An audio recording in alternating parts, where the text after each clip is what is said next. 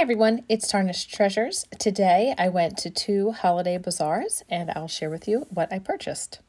I found this brand new wrapped box for $2. English Tea Shop. It is an advent calendar. It's got 13 different flavors of tea. It says they're all organic and they sound really good. We have candy cane, which is a peppermint with orange, cinnamon, chicory, and vanilla. White tea, coconut and passion fruit, honey and melon, coconut chai, Christmas cake. Ooh, I'm so glad I grabbed this. There was also this book. It was $1 and it's an old-fashioned Christmas. So I love a book like that, and it's autographed. So we've got, I think it's on this page. I love finding autographed books. So it's autographed. And this would be a great present, but I think we're going to keep it.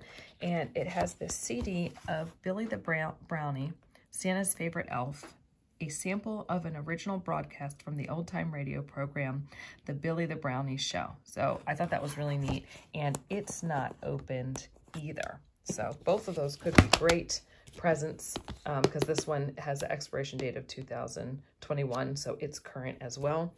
But I think they're going to be for my daughter and I and our family. So I did pick up this little pine cone Santa because I really do love those.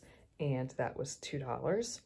They had a few of these advertising cards. So this was the image that I liked the most. This little boy and girl all dressed up with this tree behind them. And it says The Christmas Party. And that one says copyright 1893. And on the back, it has, it's like coffee advertising. I paid $2 for that. It was $3. This Santa. And what was neat is that it also was one of these advertising pieces, Miller's Shoe Store in Harrisburg. I just enjoyed it. You know, the price was a good deal. And she had an ornament hanger, and that's what she had it hanging from. So I think that could be really neat on a table or like in a corner somewhere as a decoration. So I paid $2 for this pin. I love its rhinestone eye. I thought that was so cute. I think I have something similar, but I can't resist a cute little deer like that. The first part of that haul was pretty short, so I'm going to combine, and these items I found at the thrift store. So I picked up these napkin rings. I have had my eye on these for a year, and I almost bought them once or twice, and today it finally happened. It says John and Amanda, which, funny enough, I know a couple named John and Amanda. But I never picked them up because I wanted to think of a use for them instead of just sticking them on display in my cabinet.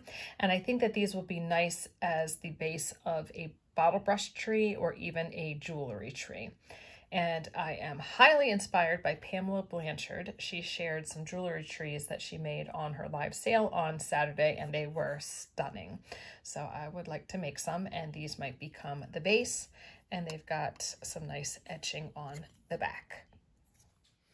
I'm always on the lookout for some red books. Now this one is very small. You can see it's less than the size of my hand, but it's still the color that I like.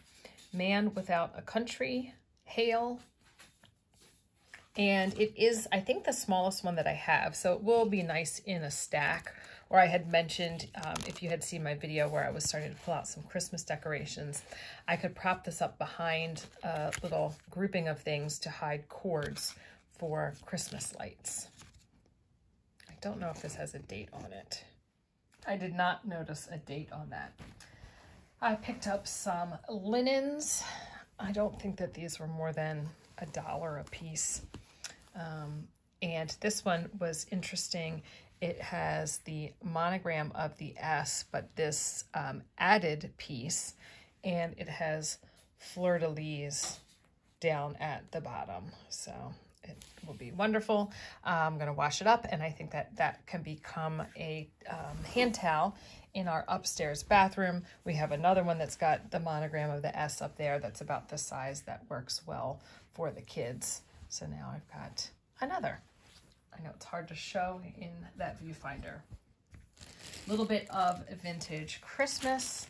This bag was $5, and in it is a little feather tree ornament, a pinkish red heart, although it's probably meant to be a strawberry or a raspberry because it does appear to maybe have a little different design at the top that might be a leaf. And I love to find the little fruits and vegetables for the feather trees. Happy to find that. It was the only little one that I saw. And then there was this bag. I don't know. They're hollow. They're not cotton, so it's like that cardboard. Probably made in Japan, maybe Germany, but probably Japan. And they look like ice cream cones. And my daughter's tree has a lot of sweet treat decorations on it.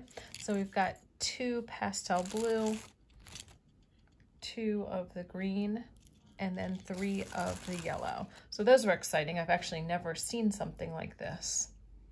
And I love the glittered look, so that will be a really nice addition. I haven't told her that I picked them up, so she'll be excited. She'll probably try to take this because it looks like a heart too. Some more linens. These, I'm going to just assume they're like an envelope style pillowcase. They're extra large and interesting, because I've never seen anything like this before either. So can I get that in the viewfinder? It's got what I would say is, so I would think that's maybe a C monogram. I could be wrong. I'm usually wrong on those. Really interesting flap here. The base. I got 2. Cleared off the bed and stepped back a little bit. It is dark, so that's why I think we're having trouble focusing. So this part lifts up and it's like a big envelope. So that's why I think that you could just put your pillow down in there and close it up. And then that's nice because then your pillowcase doesn't fall off. But you could also store stuff in something like this. So I thought that would be very nice. Little markings there. So they're stiff. They've definitely been starched. I read that you shouldn't starch stuff if you're not going to use it regularly, because starch attracts bugs because they want to eat it.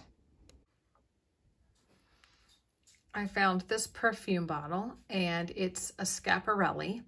It has these glass flowers that most have been broken, but it's still colorful and fun. And I already had this one. This was the first one.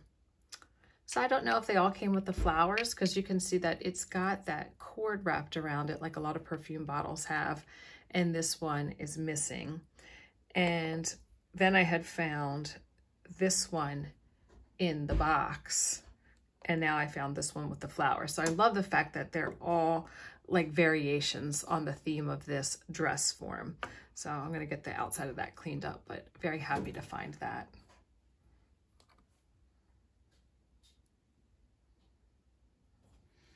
Whenever I have my new treasures, I love to get them washed up and put where they belong. So I've added my 3rd book to my stack of the red books, and I think that that fits nicely there. Thanks for watching. I hope you enjoyed seeing what I picked up, and I'll see you in another video. Bye.